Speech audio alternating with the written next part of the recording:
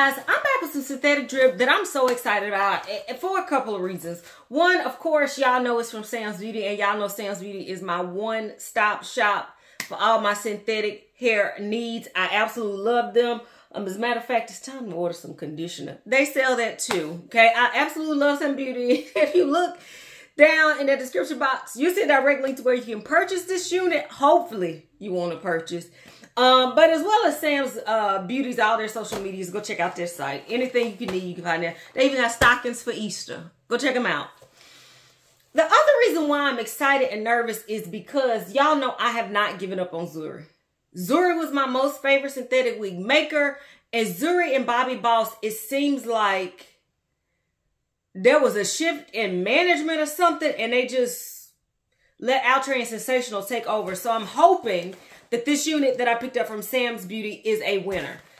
Let us hope, okay? Even though I see chunky baby hair, and we know I don't have any edges really. That's how anti-baby hair I am. We're going to see, y'all. This one is, like I said, it's by Zury, and I got it in the style FH Chunky Baby Fayola, Fayola, in a gorgeous color, FFT Honey Blonde. The color is beautiful. Okay, Miss Fayola comes with pre-curled chunky baby hairs. It says gel is enough to style the edges.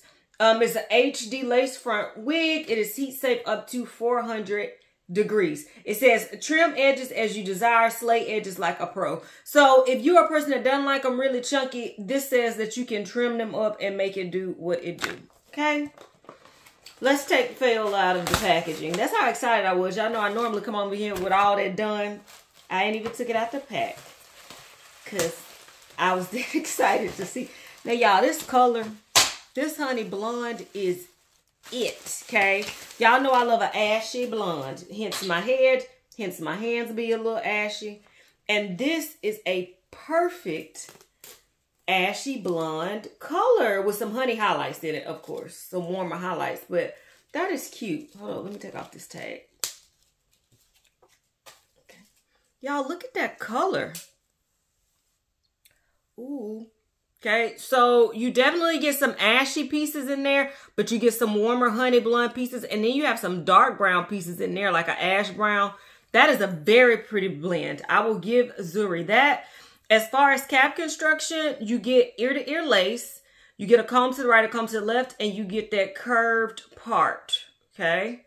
And then in the back, you also get a comb and an adjustable strap, okay? Before I cut off this lace, let's put Miss Fayola on my head. No stocking cap, so you guys can see, and it's a left part.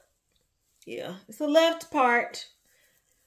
For those of you that like, y'all, them baby hairs really aren't bad. And like I say all the time, I'm team no baby hair. Y'all, those really aren't bad. Okay, this is Fayola straight out of the pack. Y'all, dare I say that's not that bad? Those are those baby hairs. They have already curled them, so they kind of swoop to where they're supposed to lay. I can appreciate that. Y'all, this really isn't a bad wig. It fits very comfortably on my head as well. I am getting a little bit of shine up here, but you know that dry shampoo will fix that shine. Okay, cute. Cute, cute, cute. All right, let's cut the lace off Miss Fayola. Play around with it, and then I'll be back with my final thoughts, you guys. Be right back.